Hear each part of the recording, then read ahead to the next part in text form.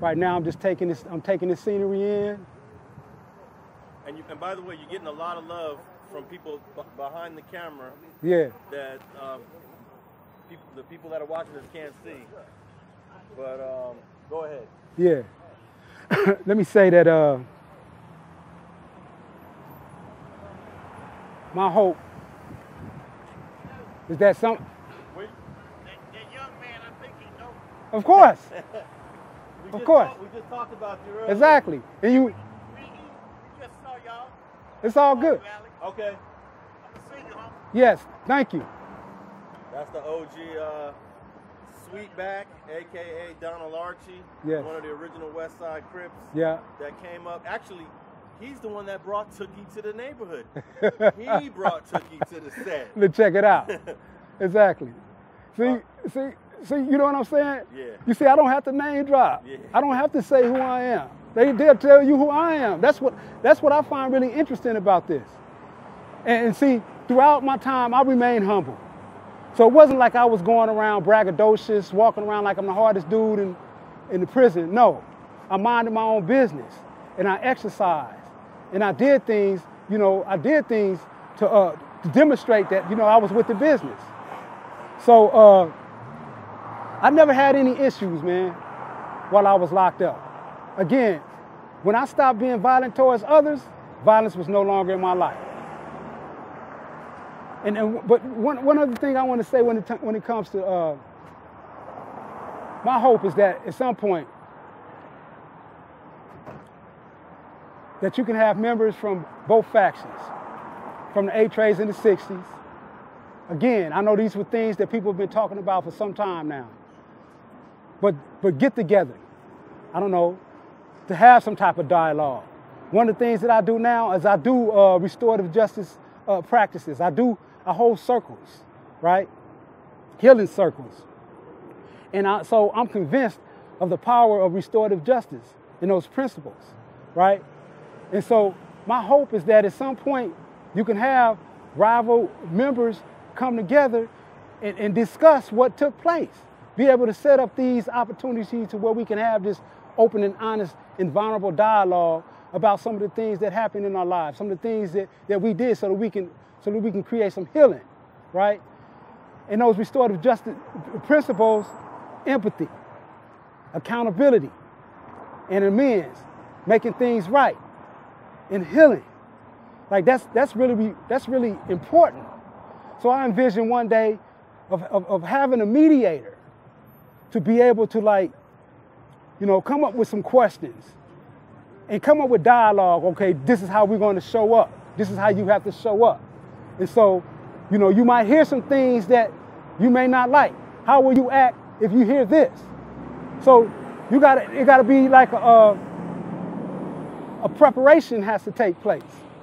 You know what I mean? A mediation has to take place so that these dialogues can happen, so that they can see. Because ultimately, when we was in prison, right, we was selling up with one another, right? We was living on the tier with one another. We were walking the yard to one another. We was exercising together, So if we can live like that while we locked up, surely we can live like that while we free.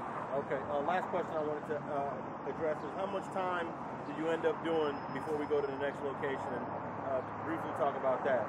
So I got locked up September 15, 1985, and I was released from prison April 27, 2022. So I'm gonna say, I'm gonna round that up to 37. I'm gonna round that up to 37. So I did 37 years inside the belly of the beast, and now here I am. I got spit back out up on dry land. I can tell you, it's a beautiful experience to be free, to be out here. I do experience anxiety because I don't know what the future holds. But one thing I know is that I believe in what it takes to be in the heart space. To come from I'm no longer in the head space. I'm now in the heart space. See, when I was in the head space, I was concerned about what people thought or trying to prove look at what I can do. See, I was in the head space. Well, now that I'm in the heart space, it's about being authentic. You know, going back to who I really am as a person, going back to my humanity. See, that's really important. You know, there's a saying around this particular tribe called the Bimba tribe, and how it was said that if a person caused harm inside the community, they would put that person in the center of a circle. And every person would go around and they would remind that person who they were, right? The good things that they were, who they were in terms of their personhood, right? Reminded them that they wasn't the horrible person who did those horrible things, right? So for me, you know, I'm coming full circle. I'm at a place of authenticity, and I'm able to be real now. I'm able to say, like, yeah, I did some horrible things in life, but I also say, you know what? Not only did I serve my time inside prison, but now I'm outside and I'm making a difference in lives. I'm going back into San Quentin and Soledad, right? I teach a curriculum called GRIP Training Institute, God and Raising the Power, a 52-week curriculum, right? Where now I'm sitting in circle helping people come to terms with the crimes and the horrible things that they done, and how to utilize the tools to keep them from going back inside the prison, right? From committing those horrible crimes again. And I also hold a former incarcerated circle for RJoy, Restorative Justice for Oakland Youth, on Monday nights in downtown Oakland, right? Systematic impacted people, right? They come and we have these different dialogues about healthy relationships, about addiction, about grieving, about emotional intelligence and things of that nature, right? So I'm doing some great things still, and I'm still involved with Uncuffed, you know, doing contractual work with them.